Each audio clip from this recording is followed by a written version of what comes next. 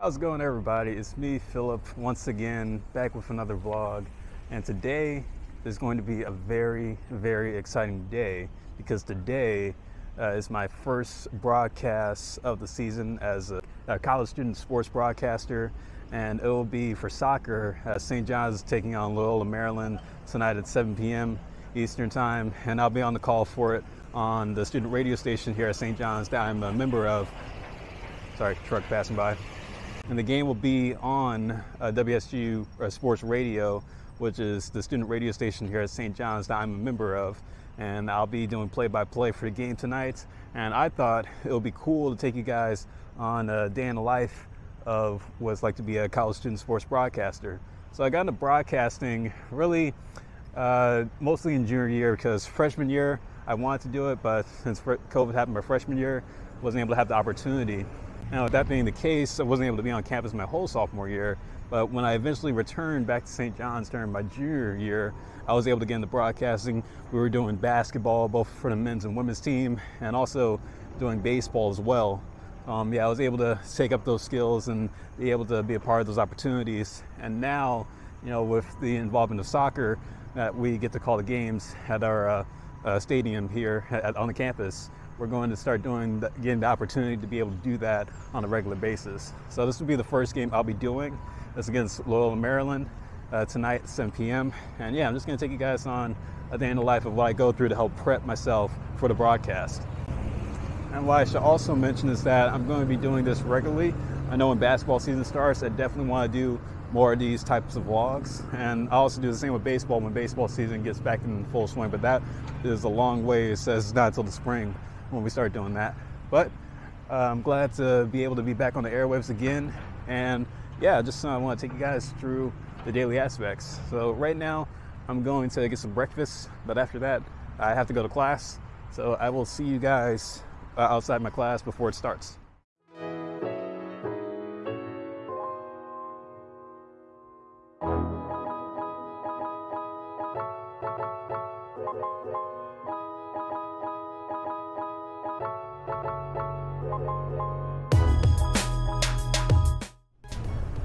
Alright guys, so I just made it inside St. John Hall, so where my first class is from the day.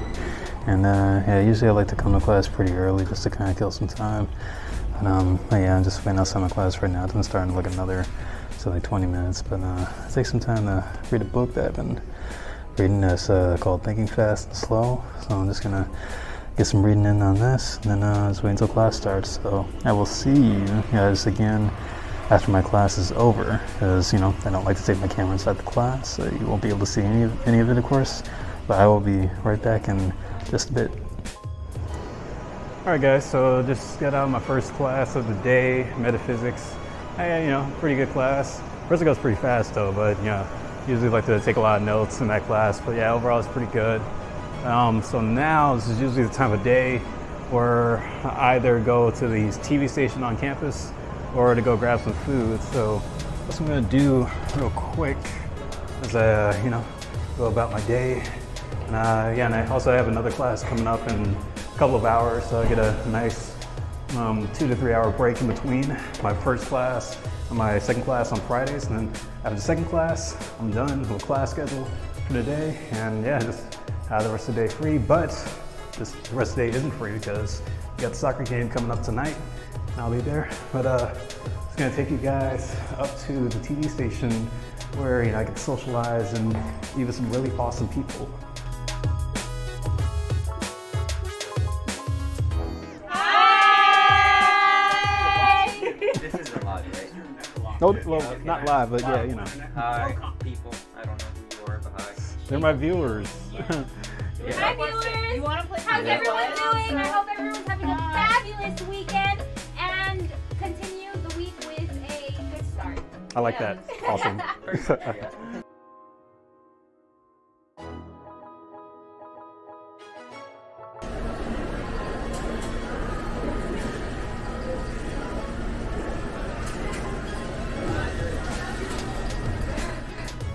Alright guys, so I'm on my way to my second class for the day. It's about 4 hours before kickoff. And I'm just gonna get this last class in. Then gonna go pick up the equipment I need from the radio station. Then we're gonna head over to Belson and get ready for the broadcast. And I'll show you guys just my pre-game work on what I do to help prep, some game notes, and also how the equipment is set up in the broadcast booth and everything else that comes with being a student sports broadcaster. So yeah, I'm gonna get to that pretty soon, but I will see you guys in a bit after my art class.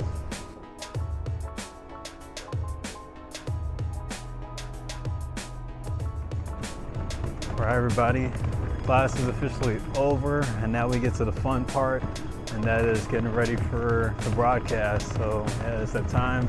Kickoff is in another couple of hours, but I like to get to places early. So I went to go grab this here, the tie line, and this is what we use to set up the radio stuff as far as the broadcast. Just make sure we get the connection back to the radio station here on campus. And I just go to the stadium, set this up, make sure it's connected to the Ethernet line, and we after we do that, we get the broadcast going. Really, we always do a board test at least a half hour before, just to make sure everything is ready to go, and we just get it going. Just I just do the play-by-play, and I just get active, and be ready to call the soccer game pretty soon. So yeah, really excited. First play-by-play call for the season for me, and it's the first of many, so we're really excited. So right now we're walking to the soccer stadium here on campus, and we're gonna be ready to go pretty soon. So I'll be back with you guys until I get to the stadium.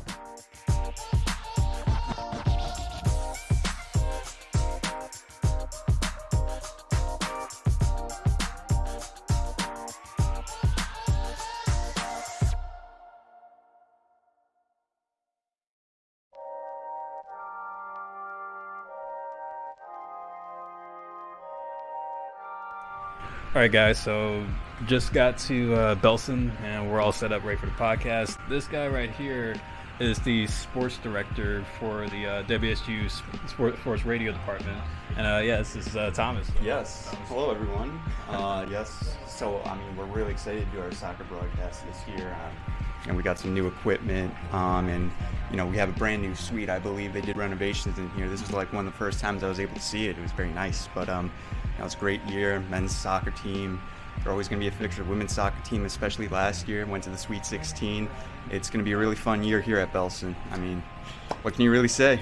Yeah, we really think so. And pitch looks great, and it looks like might have a big crowd tonight. I know Friday nights are usually pretty big, and of course we're not a football school, so this is like our football. We're officially a football school.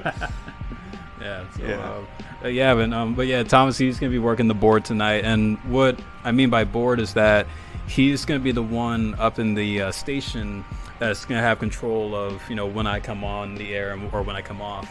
And this is usually something that we do for like our basketball broadcast, our baseball broadcast. We always have somebody in the studio making sure that they're working the board, whenever there's a timeout break or halftime or like a break in between innings.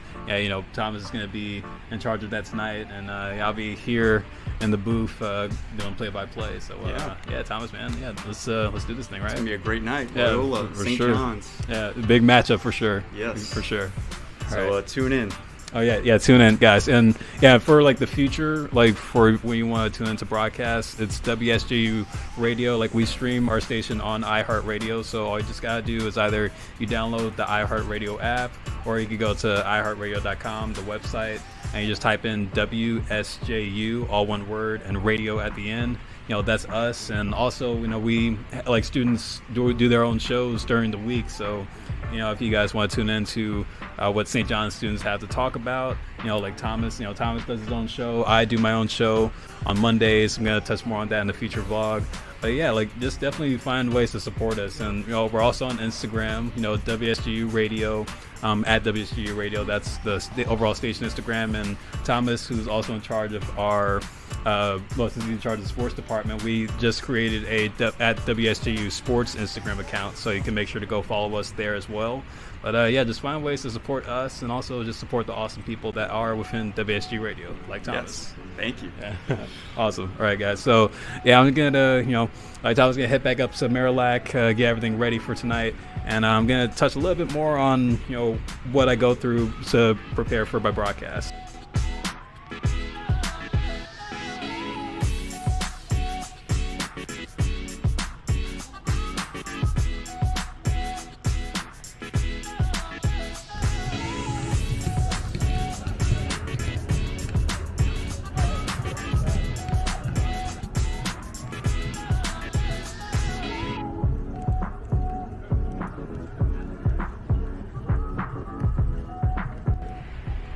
All right, guys, so right now, I got the tie line ready to go. Everything's connected back up to the station, and, here I am in the suite, but technically it's going to be the press box for tonight, where I'll be calling the game.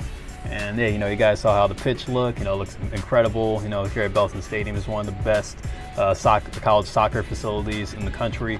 And yeah, it's a pretty nice, pretty modest little soccer stadium we have here at St. John's. But I just want to touch a little bit on how I prepare for a broadcast, and this goes with either soccer, basketball, or baseball. It's just like an ordinary routine for me when I get prepared to call sports here at St. John's. So I always try to make sure to take game notes the night before.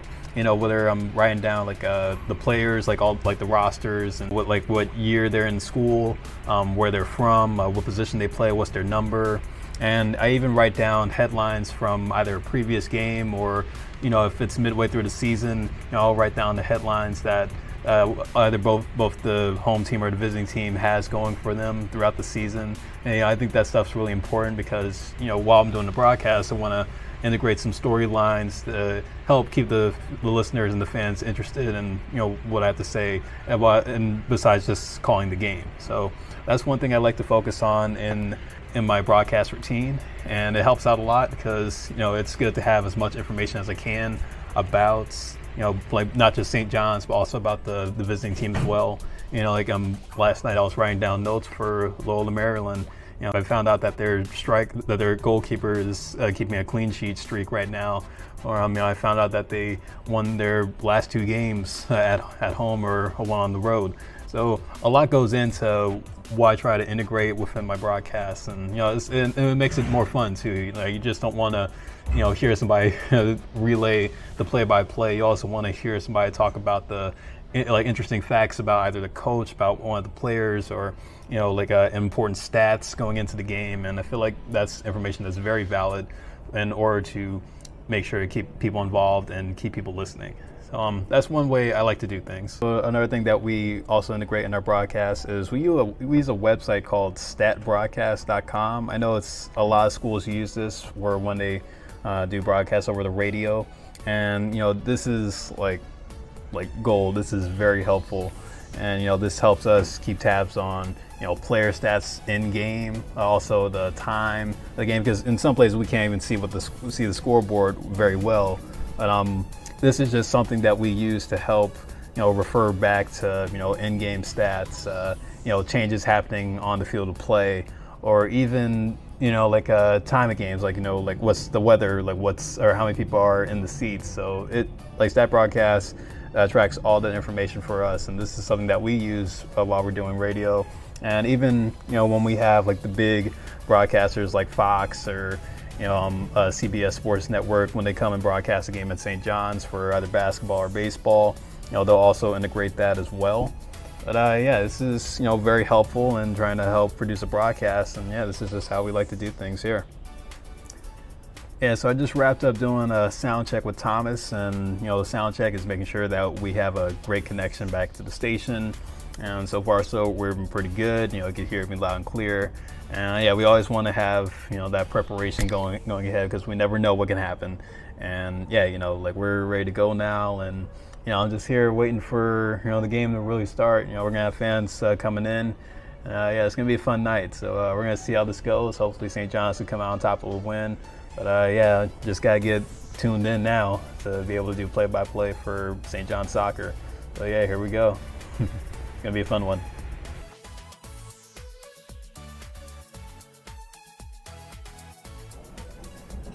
All right, guys. So it's halftime now, and it's a 0-0 Once game for again, both St. John's a and very Loyola. happy But 13th I would birthday say that one thing about to this our game is own that defense is being Johnny played hard on both Thunderbird. sides of the ball, and St. John's have only been able to get 6 shots off of Loyola's defense, and I thought I would figure it would be the other way around, but Loyola has had no shots so far, and that just shows the defense that the St. John's is playing with tonight. And I think, hopefully there could be some more offensive opportunities for St. John's in this one. But come out on top. We'll just have to see how they can pull that. See if they can pull that in the second half. But yeah, so far it's been going pretty good. Trying to stay active. I have to stand up and walk around a little bit just to make sure I get the calls right. And I can't have like a good view of the field, so I have to stand up and look out the window just to make sure that I can be able to see what's happening and keep up the live action. Yeah, I'm having fun with it. It's a good game. It's Friday night, so it's a good crowd on hand. Yeah, we're just gonna keep it going. So second half is coming up pretty soon. Inside, with the ball is knocked away. It looked like it was Johan Granados who was protecting that back Knocked end. out by Milan Miric. Almost taken down by a Greyhound Fair, but stays on his feet. Now to Griffith. Will pass it back out to Attila Ashrafi. Ashrafi will go to the middle. Over to where he finds Brandon Knapp. And that will go back inside over to where Leggett is. Leggett trying to get past Luchis. He might have a chance here. Nigel Griffith almost trying to kick it off. Oh, the ball's off the goal, and the goal goes in. That was off the foot of, looks like number 4, Marcus Miziachi. But no, actually, no, the goal was scored by Anton Siegel. And that's a goal for St. John's as they now take a 1-0 lead over Loyola Greyhounds. And it was just a gift given by the Red Storm as there were so many movements. It was either going to be Leggett or either going to be Griffiths. But at the end of the day, Siegel launches it with his left peg and knocks it in the back of the net past Alex Bobasea, who's been dominating all night, protecting what's been the 7 shots for St. John's. But now the game has changed as St. John's are now taking the lead 1-0 over the Greyhounds.